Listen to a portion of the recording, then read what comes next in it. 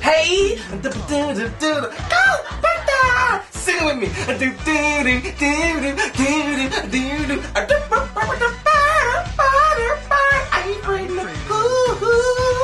Child ladies, what's going on, young people? Shaman, B2B, Barty Beautiful Host Extraordinary of the show, bringing you the breakfast you deserve each week on the show. Now, I was going to begin this week on I think it would be a nice midpoint of the Rick Ross 50 Cent battle. Time to update that to find who is the winner and the loser in that situation. But before we get into that, I feel compelled to discuss first the rumors of a relationship between Chingy and some transvestite. I don't know if the facts are true, but there is a lesson in this story we must speak about first and foremost and get that out so that you can learn something. I'm a child educator. I want to teach you something even through this story, even through Chingy's madness. There was a radio interview that was spread all over the internet. Some woman called up, or man, or whatever they like to call themselves, and said, I am a transvestite, and I have relations in the public nether regions with Chingy. Don't know if it's true. Now, I have no fact. I don't know. Chingy decided to put up a response to it. Didn't even listen to his response. Didn't even matter. In this story, there is a lesson. What is the lesson? I think that all of us, and I think I've spoken about this before, it is important that every person is able to understand, honestly, who they are and who they want to be. Because that will guide the decisions and steps you make in your life. If you want to do A, B, and C, you should just be honest and just say A, B, and C are things I want to do and move in that direction. I like to analyze myself all the time and understand that I am where I am because of the things I want to do and whoever I want to be. That's how I motivate myself. Now, even though it's good for you to understand who you are, it is also important to understand how others feel about you. Because how they feel about you may help or hurt you deciding you gonna get where you want to be. Perfect example, Chingy. When you heard that there was a rumor that Chingy had private relations with a transvestite, your reaction was probably like mine. But it is Chingy. And that pause, that thought that it possibly could be true, is called judgment. You have judged Chingy.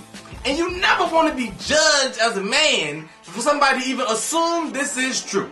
I don't think if people heard this about me, they would think immediately that it was true. They would go, hell no. That's what I want people to think about me. I want them to immediately go, hell no. When you heard this about Chingy, you paused. And that pause was judgment because you thought, hell, it's possible. I don't really think highly of the person. Could be true. This is the problem with Chingy and many of us out there. Be aware of how people think about you. I know you feel that you're the man, you're the woman, you're the best. Find out if other people feel the same way. Because maybe people think you sleep with transvestites too. Didn't even realize it. This is a little lesson from Barty Beautiful. I think Chingy has been hurt most by the fact that we all assumed this was possibly true. I'm sure that really has to tear you up inside. It really does hurt to think that people would assume that this is possibly true. This is crazy. You don't want people to assume these types of things, but it's the position that Chingy is currently in. Now, to the 50 Cent Rick Ross battle, I think Rick Ross, Deeper Than Rap album coming out this week, it is time to, at least at this point, declare a winner. And that winner, ladies and gentlemen, is Rick Ross. You, my friend, have withstood the battle, and that makes you the winner. Have you defeated 50? I don't think so. But you have withstood the early barrage, and that makes you the winner. If there is a draw, it immediately goes to the person 50 is going after. Because we are judging 50 on what he did to Ja Rule. And as long as you battle 50 and don't get Ja Rule, you are the winner. Game, winner. Did he destroy 50? Not so much. They went back and forth. And at the end of the fight, Game stood tall. He won.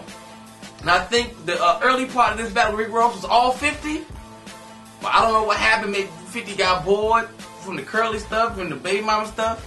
All the second half of this has been all Rick Ross. He's done a masterful job putting himself back in a tied situation because all draws go to Rick Ross. Good job, Rick. And now the other question is, maybe with this beef dying down, Rick has decided that maybe he should rap to Eminem because he's bored. People are asking, should he do that? In my opinion, Rick Ross, my 2008 Rapper of the Year for being in more videos than any other rapper in the history of the free world, should go after Eminem because I feel that he can withstand the barrage. If you are a rapper and you're beefing with someone, when you, the deciding factor of whether you should go after that person is if they can drop an ether on you and you still survive. That is the mark of how great Jay-Z is as an artist and as a rapper. Nas sent him ether and it stung him. It hit him dead in his chest. But he able to stand firm and still be Jay-Z. Hey, LL Cool J did it when he was given the ether by cannabis. He took it in the chest, but still strong. Other people, not so much. It can kill you. But I think that Rick Ross, even if Eminem, I think Eminem has it in him to create an ether. I really do. The first song is always kind of kooky and whatnot, but I know he has it in him. Even if he shoots an ether, that is an undeniable, certified, legendary 50 years of hip-hop song forever and ever. Rick Ross can take it in the chest, call all his buddies and Lil Wayne and them and couple do some remixes and stand firm. So for that reason, Rick Ross, do it. Why not? Go for it. I'm rooting for you. Let's see what happens. Let's make things entertaining. And shout out to Jadakiss for pulling in 130,000 his first week without any radio songs. And I heard the album when I was with Charles last weekend. Quality album. Very, very good stuff. I'm definitely with it. And I also want to give congratulations this week to Ray J for a fantastic season of For the Love of Ray J. Fantastic. Fantastic. I knew for weeks ago he was going to end up with Cocktail. Don't ask me why I knew. I just did. Alright? But shout out to Danger and shout out to the producers who found Danger. She's great for television. She's crazy. She got just a cheetah on the side of her face. But that's alright. She's still cute. I have to forget that that thing is up there. But she's crazy. It is a cheetah. And she's good for TV. I like her being cast. And I know we're going to have another season for Love Ray J, and I want one. I would just ask the producers to please stop putting, and I don't mean to be mean, but the uncute girls can really be left. Because the first 3 weeks, we can just see y'all are out because y'all ain't cute. And y'all get rid of them first. It's just not fair. It's not even entertaining. I want a pretty girl to get cut in the first week because there's nothing but pretty women. The front load it with this star after star after star. Find some more dangers, put them on TV, and you shall succeed. And I would like to announce that my guilty pleasure for this next few months will be MTV's The Duel 2 Real World Challenge. I'm waiting for Rachel to give me my L word moment, and I know it's coming out. I've seen the previews. I don't watch all the episodes straight through. If I've missed my Rachel L word moment, please contact me because I really want to go back and make sure I see it. I saw her in the bathroom with them, and I think she's gorgeous. So if I've missed my L word moment with Rachel, somebody out there let me know. And some relationships, I want to give some advice and perspective on a few situations. The first one being, you know that I am, as the president of the 6969 Floozy Union, dedicated to celeste the proliferation of floozy around these great states and the globe. I'm a huge supporter of Kareem Stephan, aka Superhead. And I am happy to hear that Kareem and Darius McCurry, aka Eddie Winslow, are married. And they're in love, and that's a beautiful thing. So, Kareem, I'm glad you found love. Congratulations to you. Darius, let us talk. Are you sure? Are you sure? If you are, I congratulate you, and I wish you nothing but the best. To everyone out there who immediately chuckled and thinks Darius is crazy, I would like to admit that if I was in his shoes, I could see that happening to me. What you people have failed to realize is that I'm sure in the house, Corinne is very lovable. She's had a lot of practice. I'm sure she does a lot of things that would make a man feel like a king. And that is really all we want to feel like in life, are kings. And I'm sure that she just caresses all those kingly parts that you need caressed all the time. I read the book. She did stuff for 10 hours straight. How can you not have a stand fall in love? I can understand me being Darius and fall in love with her in the house. I do not, however, think I have the bravado or moxie to take that relationship from these four walls to the world. He has it. Congratulations to him. That's the part I don't get. But you have to understand that she is probably talented in the house. And I'm sure that is enough to make you fall in love. You out there have been with somebody you thought was a bum and a loser. 6 months later, like, man, I love this crazy bastard. How did this happen? Maybe that's what happened. Okay? I'm saying I can understand there. If you thought it through, congratulations to you. I guess if I could put myself in your shoes, I can see how it could have happened to me. Thank Jesus that it did not. Very happy about that. I also want to give some advice to Scott Storch, who was locked up this week for auto theft for a car he never turned back in, a Bentley he leased and gave to Little Kim. I know Scott's been going through some things, some money problems, some drug abuse problems.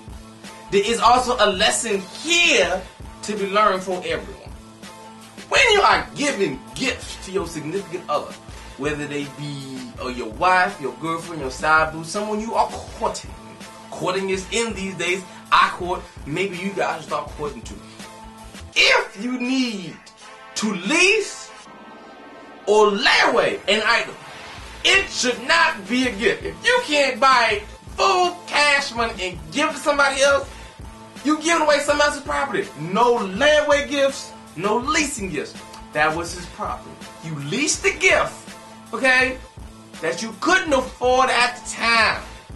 That's not good. It's not smart. It's not business. It doesn't make sense.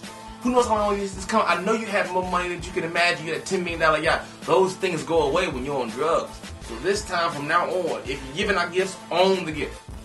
And if, I don't care how much money you have, if a woman that you are with is not your wife or has not had your children, you are not allowed, social decree, to buy them any gift over 4 figures. Your max out is $999,900, whatever, 99 cents. You max out there. You can't get nobody you courting a Lexus or a Bentley or a ring. That's more than 4 figures. That's it. Take them to dinner, movies, trips. That's it.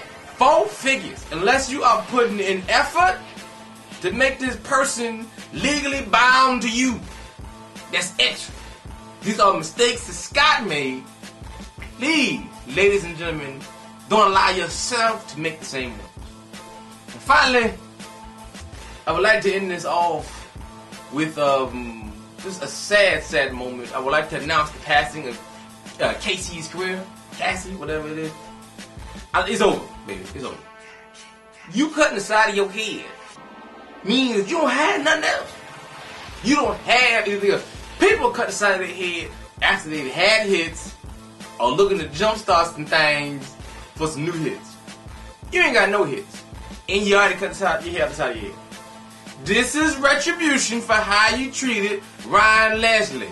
That young brother could have made you hits for the next 10, 15, 20 years. But you ran with Puff, you threw away Ryan, you took all that goddamn talent. If you read Mark Curry's book, it lets you know Puff don't know how to do nothing, and you got no hits and you cut the side of your head. You cut the side of your natural ass head. What is we gonna do, Casey? What is we gonna do?